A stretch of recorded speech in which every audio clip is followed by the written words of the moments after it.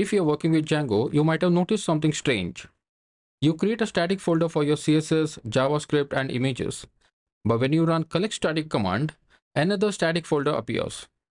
Why does Django need two static folders? Let me explain in this video. Now to continue with this video, you need to understand the concept of static files in Django.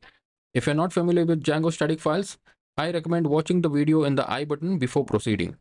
When you're developing your Django project, you usually create a static folder inside each app or at the project level, like this one. This is where you keep your static files, such as CSS, JS files, and image files. If you look at the static files configuration in this settings.py, you'll notice two settings: static files dirs and static root. So to understand why Django needs two static folders, we first have to understand what these two configurations do. You see, static files dirs is a list. It can contain paths to static folders from any of your apps. For example, if you put style.css in your accounts app, your Django project will find that style.css and serve it on your site. But the key thing to understand here is that static files dirs only works on your development server, where the debug is equal to true.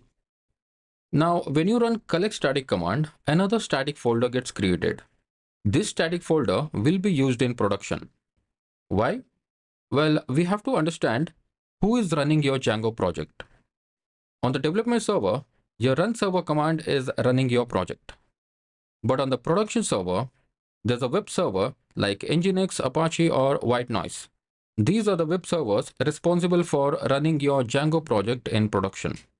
Also in the development, the run server command uses Django's built-in app called django.contrib.static-files to find and serve the static files.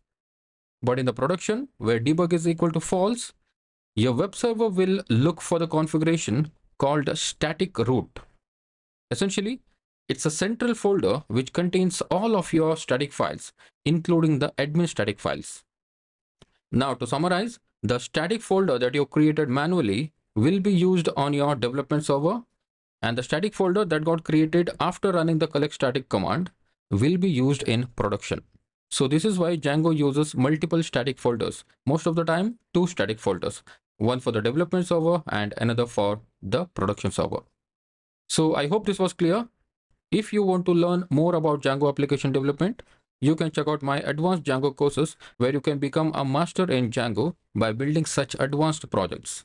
The links are in the description. With that said, if you learned anything new in this video, please make sure to hit that like button, subscribe to the channel, and comment if you have any doubts. Thanks for watching. I'll see you in the next one.